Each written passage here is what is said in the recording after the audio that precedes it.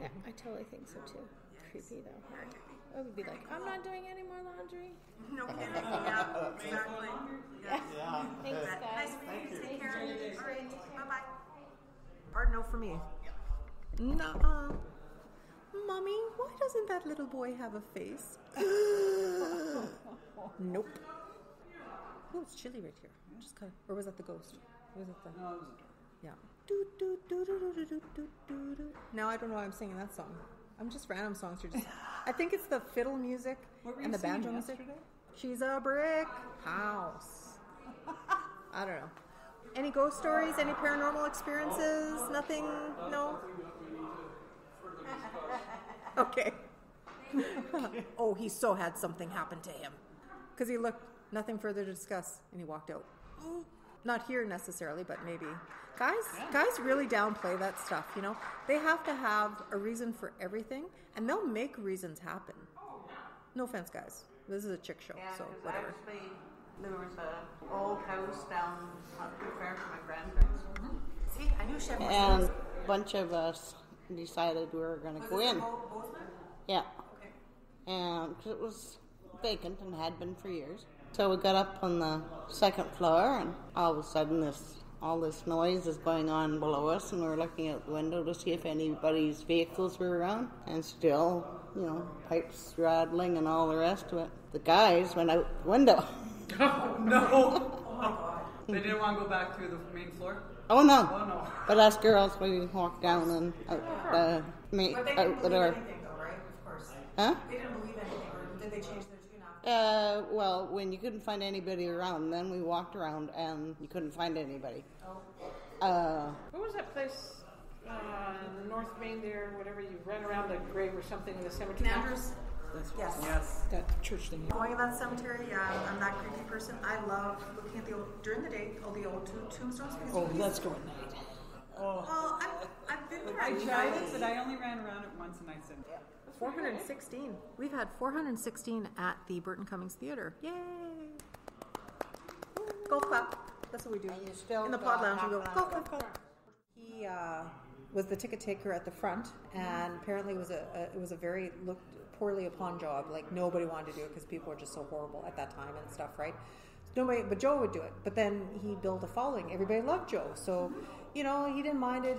He had good rapport with the customers and just the performers and stuff. So he loved the theater. And then he had to go off. He fought in the war.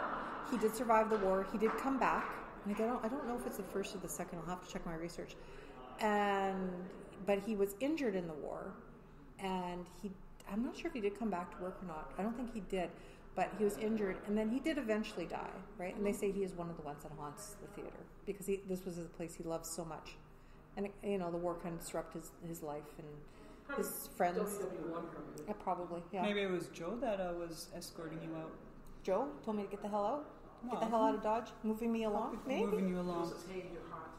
Yeah, hey, you're hot. You're hot. You're ghost hot. So, yeah, that was weird. I showed you where that happened, eh? Yeah. Just like, ooh, like this, like, oh. And then I looked behind, and there was like, for as many people as you get flushing through, you know, after a performance and stuff. And I saw my friends get lost in the head crowd. My friend was walking ahead of me, and I looked back. I'm like, there was like nobody behind me within about 10 feet. That was the weirdest experience. And it was funny because, like I say, we were at the ghost tour the week before. Yeah. Nothing happened. I think there was too much going on, though, too, right? You know? Oh, they're selective on who they like. Sure. Mm-hmm. Yeah. Here, we'll give it for Sherry because she's not here. Bum, dum, dum. That's what she always says. Yeah. Wouldn't that be funny if I brought a blow-up doll with Sherry to represent Sherry, and I put Sherry's clothes on her? We'll have to figure that out next time. Make that happen. Make it rain. Make it rain. Dun, dun, dun. A little voice recording. Poker belly button. She goes, dun, dun, dun. Market that. You know, you can't make this stuff up. Well, I mean, you know, you're better than a doll. That's for sure. Well, thank you. Do you have any ghost stories? Have you had anything happen to you in your life that ever paranormal-esque? Do you listen to podcasts?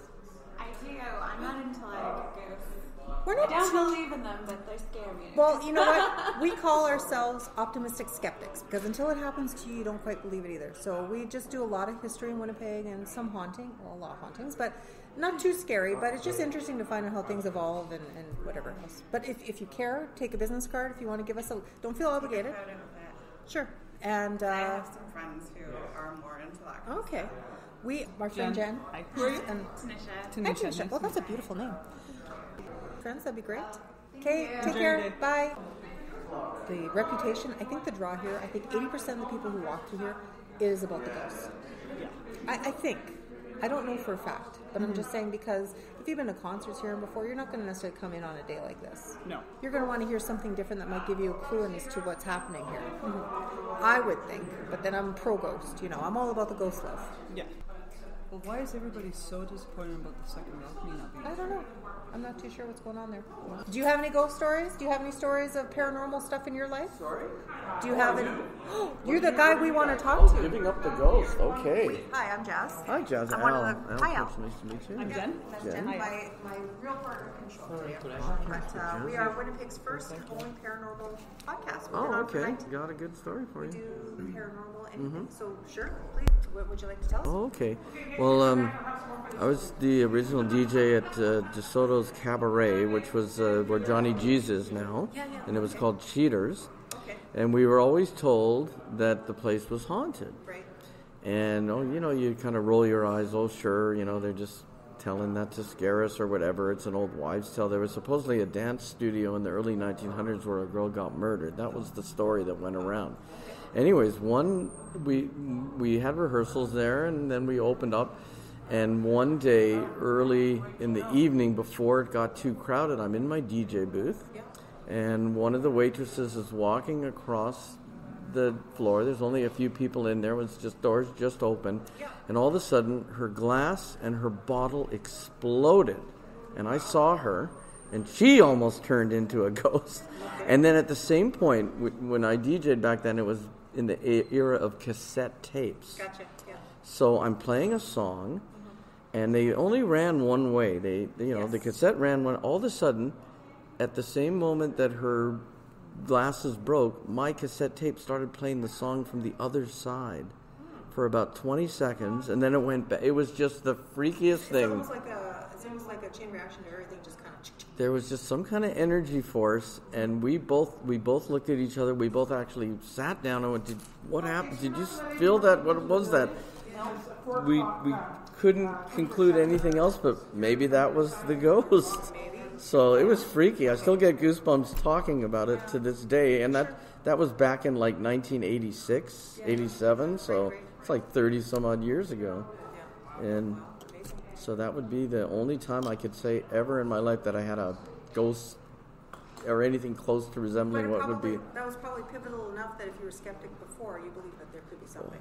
Absolutely. Like we both sat down and we were both like shaking, and we both came to the conclusion, well, maybe that was the ghost. What else could it be? It was just so freaky. Yeah. So. Freaky. Do you listen to podcasts by chance? Or? I haven't heard about it, but I love podcasts. Yeah, I do listen to podcasts. Oh, you do? Oh, yeah. Please take a card, check us out. I definitely will. We're getting better. So you just Giving Up the Ghost podcast? Yes. Okay, great. And we're iTunes, we're everywhere, Spotify, Spreaker, Google Play. Again, we sit around, we have a good time, we drink, we swear. Everything about nothing and nothing about everything. Great. Big fan of Coast to Coast, George Norrie's Coast, and they talk about ghosts a lot, and Art Bell. He just passed recently too. Yeah, loved his show. And I heard it was really good. I never listened to it. Oh, you can find it on archives. They've archived every episode. It's a phenomenal show. Because they started selling memberships, that's why. I'm a little cheap. You can still get them. For sure. Well, good luck. Nice Nice meeting you. Best of luck. Take care. Wow, it's been a really great day here, I think, Very busy. Very busy. I hope you had fun today. I had a great time again today. You were the perfect backup partner today. Well, thank you. You're being very kind. No, I'm being honest. We'd love to have you back. You've always got a guest chair in our pod lounge when we do this. Yes. So anytime, I'll anywhere. bring the cheese dip. Cheese dip. She's drunk. She's drunk. We still got to market that. So So we're going to sign off. I think that's it for everything. So again, the lovely Jenn has been with us here. We'd like to thank Amy, the entertainment manager with True North, who looks after the Burton Cummings Theatre, for allowing us to come down in their lovely venue in the front lobby. We had the merch table. That was so cool. The staff was great. They helped us out so much. They were funny. They were entertaining as much as we hopefully entertained them and did not annoy them, and all the people that we were trying to flag down. So we appreciate everybody having us out for Doors Open, Winnipeg 2019, as well to Cindy, who is the coordinator with, I believe she's Heritage Winnipeg as well. Cindy Tugwell, sorry. Thank you so much, Cindy, for letting us participate, and it was a beautiful experience. It was a great day. It was a great day. So, as always, like we like to say, live every day like it is your last. You want to do Sherry's bit? But never No. Come on, you know you want to. Okay. But never ever give up the ghost. Bye.